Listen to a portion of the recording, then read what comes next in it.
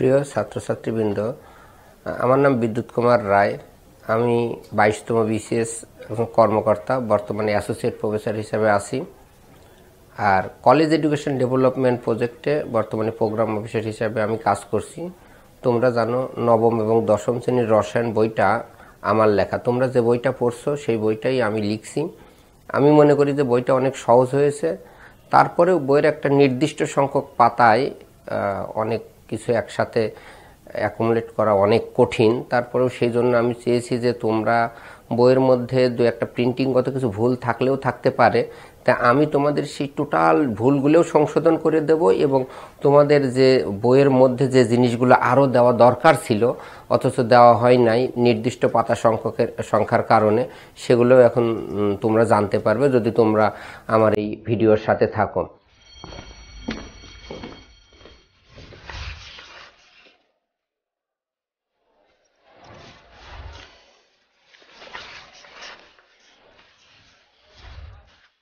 তোমরা জানো যে নবম দশম শ্রেণীর যে জৈব যৌগ যে অংশটা আছে, এই অংশটা একটু কঠিন, কারণ এটা বইয়ে লিখছি, তোমরা বই পড়েও বুঝতে পারবে, কিন্তু বইয়ের পাশাপাশি আরও কিছু ধারণা তোমাদের যদি থাকে তাহলে বইয়ের অংশগুলো তুমি ক্লিয়ার বুঝতে পারবে। তো এখন তোমাদের আমি জৈব যৌগ অংশটা পড়ানো শুরু করব।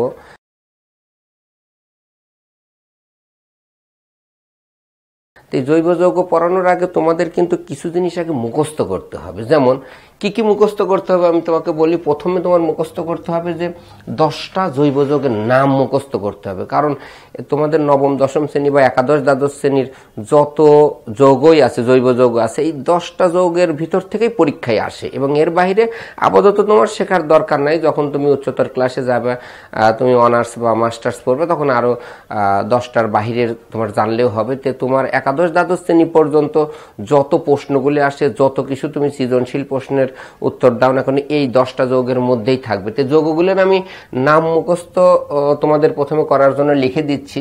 1 নাম্বার নাম হচ্ছে মিথেন। মিথেন, তারপরে হচ্ছে ethane, ethane, methane, ethane, propane, methane, ethane, propane, butane, butane, pentane, pentane, hexane, hexane, heptane, heptane, octane, octane, ননেন, ডেকেন। তোমরা মনে করো যে জৈব যৌগ শেখার জন্য আমার এই 10 1 2 3 4 5 6 7 8 9 10 আমরা যদি নাম্বারিং করি, 1 নাম্বার যৌগ মিথেন, 2 নাম্বার যৌগ ইথেন, 3 নাম্বার যৌগ প্রোপেন, 4 নাম্বার যৌগ বিউটেন, 5 নাম্বার যৌগ পেন্টেন, 6 নাম্বার যৌগ হেক্সেন, 7 নাম্বার যৌগ হেপটেন, 8 নাম্বার হচ্ছে অকটেন, 9 নাম্বার যৌগ ননেন, 10 নাম্বার যৌগ ডেকেন। এখন তোমার এই 10টা যৌগের নাম মুখস্থ ছাড়া আমাদের কোনো উপায় নাই, কারণ তুমি বোঝো আর না বোঝো আগে মুখস্থ করে নিবে। তো ধরে নিলাম যে তোমরা এটা মুখস্থ করে নিছো।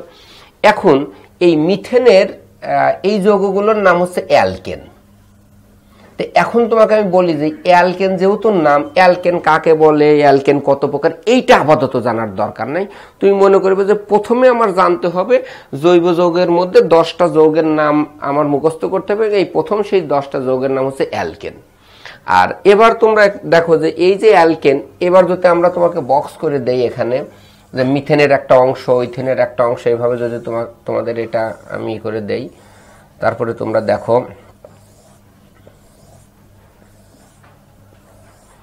এই অ্যালকেনের একটা সাধারণ অ্যালকেনের সংকেত হচ্ছে CnH2n+2। এই CnH2n+2 এটাও আপাতত জানার দরকার নেই, প্রথমে তোমার মুখস্থ করতে হবে। অ্যালকেন বলতে আমরা CnH2n+2 এইটাকে বুঝি। যে কোনো সময় যদি বলা যায় যে তোমার অ্যালকেনের সাধারণ সংকেত কি, তোমার বলতে হবে যে CnH2n+2।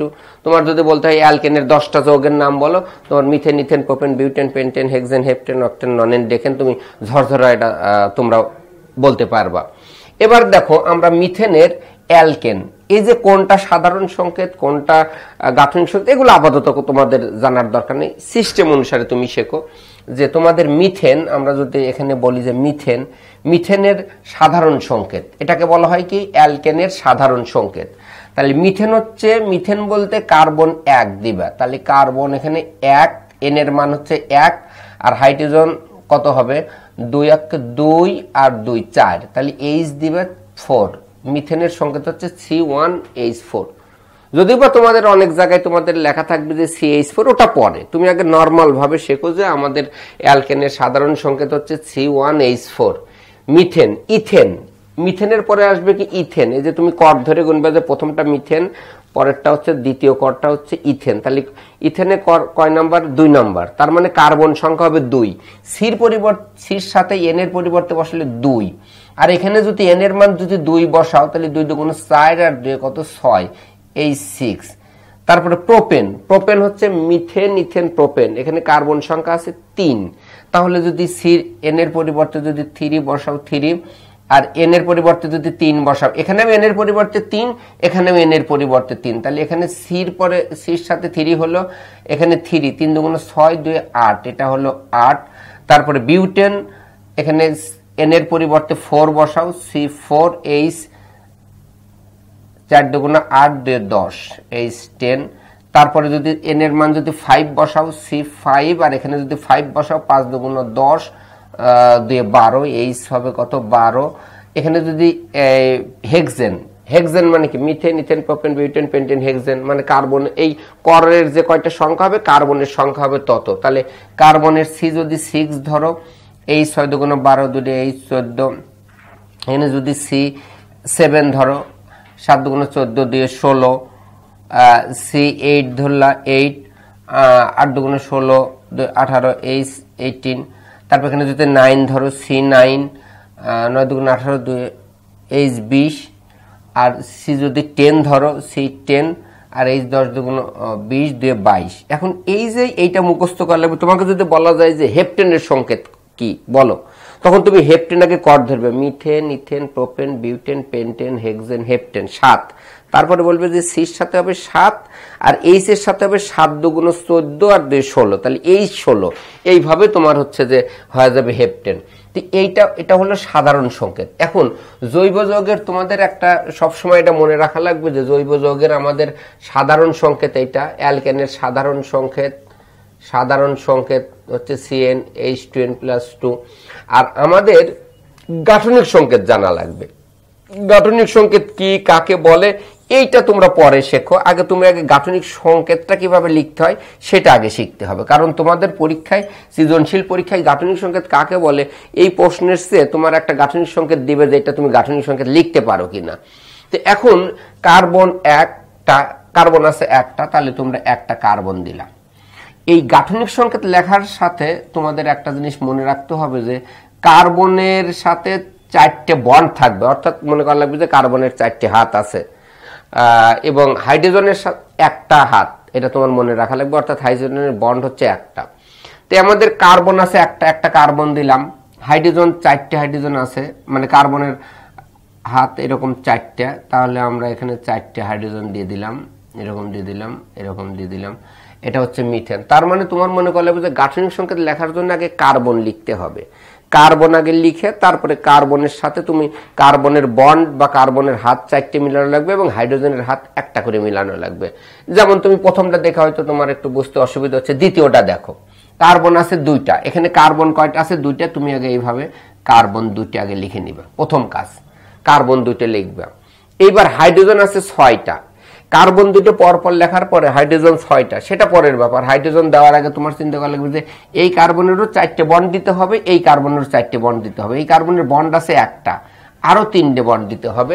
কার্বনের তোমাদের মনে করা লাগবে যে কার্বনের 4টি বন্ড আছে, হাইড্রোজেনের একটা বন্ড। তোমার যে গাঠনিক সংকেতে লিখতে চাও, তোমার কার্বনের 4টে বন্ড, হাইড্রোজেনের একটা বন্ড, আর অক্সিজেনের 2টে বন্ড, এইটা তোমাদের সব সময় লাগবে। তো এখন আমাদের অক্সিজেনের কথাটা আমাদের বাদ, অক্সিজেন যখন আমাদের লাগবে তখন আমরা শেখাবো।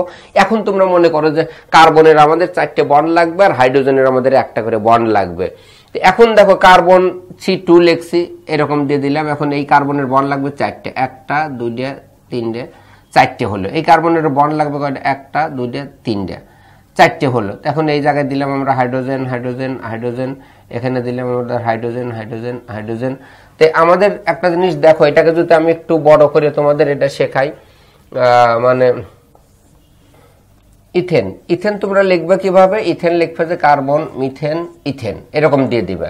তারপরে কার্বনের বন্ড আছে হচ্ছে একটা, আরো 3টে হওয়া লাগবে, প্রত্যেকটার সাথে একটা করে করে হাইড্রোজেন। কার্বনের 4টে বন্ড মিলে গেছে, এই কার্বনেরও 4টে বন্ড মিলানো লাগবে। এখানে একটা বন্ড আছে, আরো 3টে বন্ড দিয়ে দিলে কার্বনের 4টে বন্ড হয়ে গেল। এটা হচ্ছে গাঠনিক সংকেত।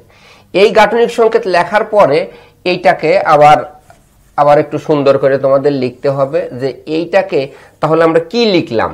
এই কার্বনের সাথে 3টে হাইড্রোজেন আছে, দেখো এই কার্বনের সাথে আমাদের 1 2 3টে, আমরা এরকম দিয়ে দিলাম এই কার্বনের সাথে 3টে হাইড্রোজেন আছে। এখানকার একটা বন্ড দিলাম, বন্ডে এই কার্বনের সাথে কয়টা হাইড্রোজেন আছে? 1 2 3টে দিলাম। তাহলে এইভাবে আমরা যদি সাধারণত কোনো ইথেন লিখতে বলে তাহলে তোমার ইথেনটা 3 ভাবে লেখা শিখতে হবে। একভাবে শিখলে তোমাদের সেটা পরবর্তীতে নানা রকমের সমস্যা হবে। মানে